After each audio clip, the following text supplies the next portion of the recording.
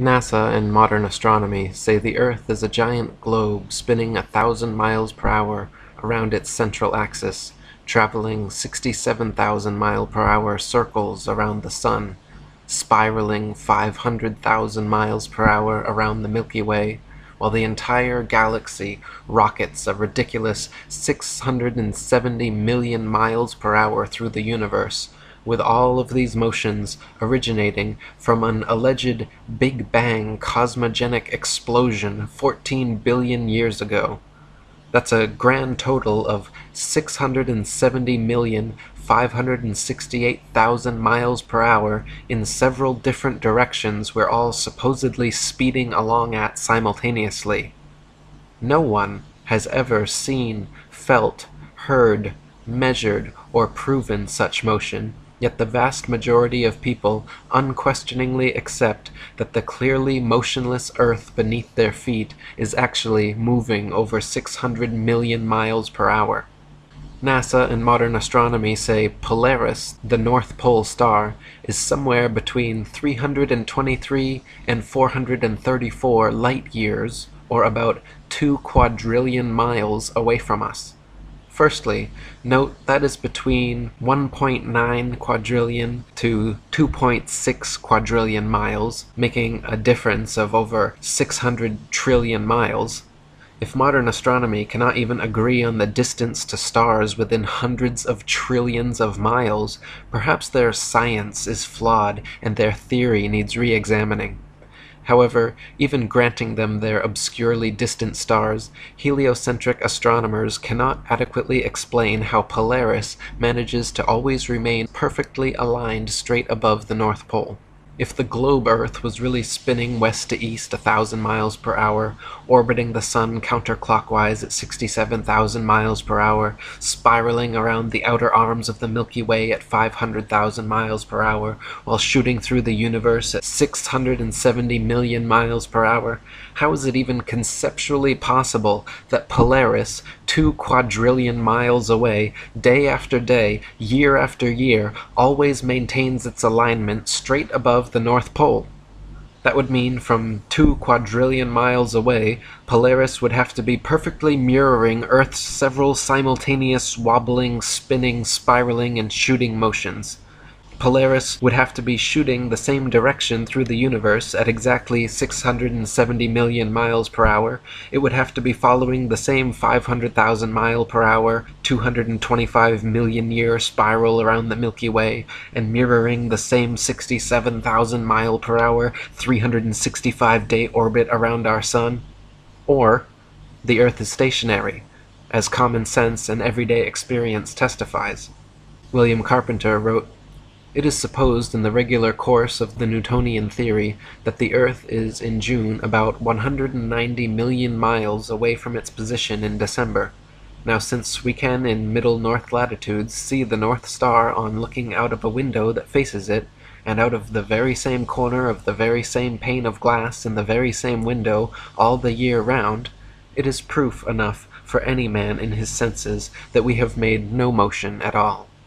Not only this, but viewed from a ball Earth, Polaris, situated almost straight over the North Pole, should not be visible anywhere in the southern hemisphere. For Polaris to be seen from the southern hemisphere of a globular Earth, the observer would have to be somehow looking through the globe, and miles of land and sea would have to be transparent. Polaris can be seen, however, up to approximately 23.5 degrees south latitude. Dr. Robotham wrote, "If the Earth is a sphere and the pole star hangs over the northern axis, it would be impossible to see it for a single degree beyond the equator, or 90 degrees from the pole. The line of sight would become a tangent to the sphere, and consequently several thousand miles of and divergent from the direction of the pole star. Many cases, however, are on record of the North Polar Star being visible far beyond the equator, as far even as the Tropic of Capricorn." William Carpenter wrote, "The astronomer's theory of a globular Earth necessitates the conclusion that if we travel south of the equator, to see the North Star is an impossibility. Yet it is well known that this star has been seen by navigators when they have been more than 20 degrees south of the equator. This fact, like hundreds of other facts, puts the theory to shame and gives us a proof that the Earth is not a globe." To account for this glaring problem in their model, desperate heliocentrists since the late 19th century have claimed the ball Earth actually tilts a convenient 23.5 degrees back on its vertical axis. Even this brilliant revision to their theory cannot account for the visibility of many other constellations, though. For instance, Ursa Major, very close to Polaris, can be seen from 90 degrees north latitude, the North Pole, all the way down to 30 degrees south latitude. The constellation Vulpecula can be seen from 90 degrees north latitude all the way to 55 degrees south latitude. Taurus, Pisces, and Leo can be seen from 90 degrees north all the way to 65 degrees south. Aquarius and Libra can be seen from 65 degrees north to 90 degrees south. The constellation Virgo is visible from 80 degrees north down to 80 degrees south, and Orion can be seen from 85 degrees north all the way to 75 degrees south latitude. An observer on a ball Earth, regardless of any tilt or inclination, would not logically be able to see this far. Dr. Samuel Rowbotham wrote, "Another thing is certain, that from within the equator the North Pole star and the constellations Ursa Major, Ursa Minor, and many others can be seen from every meridian simultaneously, whereas in the south, from the equator, neither the so-called South Pole star nor the remarkable constellation of the Southern Cross can be seen simultaneously from every meridian, showing that all the constellations of the south, supposed pole star included, sweep over a great southern arc and across the meridian from their rise in the evening to their setting in the morning.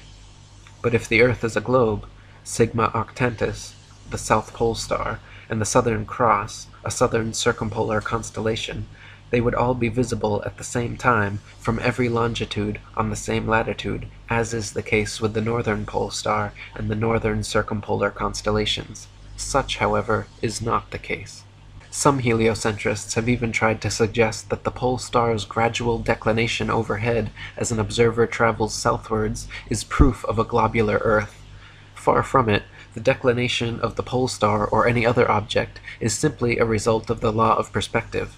The law of perspective dictates that the angle and height at which an object is seen diminishes the farther one recedes from the object, until at a certain point the line of sight and the seemingly uprising surface of the Earth converges to a vanishing point, i.e. the horizon line, beyond which the object is invisible.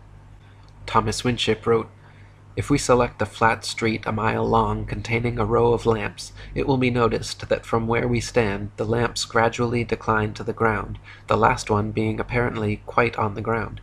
Take the lamp at the end of the street and walk away from it 100 yards, and it will appear to be much nearer to the ground than it was when we were close to it. Keep on walking away from it, and it will appear to be gradually depressed until it is last seen on the ground and then disappears. Now, according to the astronomers, the whole mile was only depressed about 8 inches from one end to the other, so that this 8 inches could not account for the enormous depression of the light as we recede from it. This proves that the depression of the pole star can and does take place in relation to a flat surface, simply because we increase our distance from it, the same as from the street lamp. In other words, the farther away we get from any object above us, as a star for example, the more it is depressed. And if we go far enough, it will sink, or appear to sink, to the horizon and then disappear. The writer has tried the street lamp many times with the same result." And Dr. Rowbotham wrote, "It has often been urged that the Earth must be a globe because the stars in the southern hemisphere move round a south polar star in the same way that those of the north revolve around the northern pole star. This is another instance of the sacrifice of truth and denial of the evidence of our senses for the purpose of supporting a theory which is in every sense false and unnatural. It is known to every observer that the North Pole star is the center of a number of constellations which move over the Earth in a circular direction. Those nearest to it, as the Great Bear, etc., are always visible in England during their whole 24 hours revolution. Those farther away southwards rise north-northeast and set south-southwest. Still further south they rise east by north and set west by north. The farthest south visible from England, the rising is more to the east and southeast, and the setting to the west and southwest. But all the stars visible from London rise and set in a way which is not compatible with the doctrine of rotundity. For instance, if we stand with our backs to the north, on the high land known as Arthur's Seat near Edinburgh, and note the stars in the zenith of our position, and watch for several hours, the zenith stars will gradually recede to the northwest. If we do the same on Woodhouse Moor, near Leeds, or on any of the mountain tops in Yorkshire or Derbyshire, the same phenomenon is observed. The same thing may be seen from the top of Primrose Hill near Regent's Park, London, from Hampstead Heath or Shooter's Hill near Woolwich. If we remain all night, we shall observe the same stars rising toward our position from the northeast, showing that the path of all the stars between ourselves and the northern center move round the North Pole star as a common center of rotation, just as they must do over a plane such as the earth is proved to be. It is undeniable that upon a globe zenith stars would rise, pass overhead, and set in the plane of the observer's position. If now we carefully watch in the same way the zenith stars from the Rock of Gibraltar, the very same phenomenon is observed. The same is also the case from the Cape of Good Hope, Sydney, and Melbourne in Australia, in New Zealand, in Rio de Janeiro, Montevideo, Valparaiso, and other places in the south. If then the zenith stars of all the places on the earth where special observations have been made rise from the morning horizon to the zenith of an observer and descend to the evening horizon, not in a plane of the position of such observer, but in an arc of a circle concentric with the northern center, the earth is thereby proved to be a plane, and rotundity altogether disproved, shown indeed to be impossible.